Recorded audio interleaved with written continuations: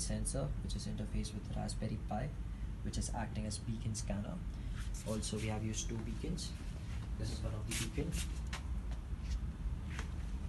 and this is another beacon. Both these beacons are continuously transmitting, as you can see over here. This is our mobile app which we'll be using. Now I'll start executing the code. The first thing it asks me is for server address, which in this case is 10.201.81.25. Next thing, it will ask me for a particular item which is associated with the beacon.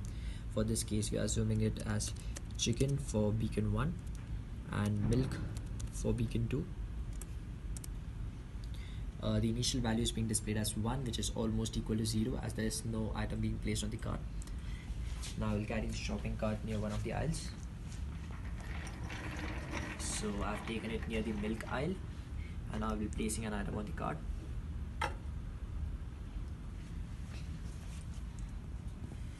So the predicted item is milk, which we can see in the app. Now I'll carry the shopping cart towards another aisle, which in this case is the chicken aisle.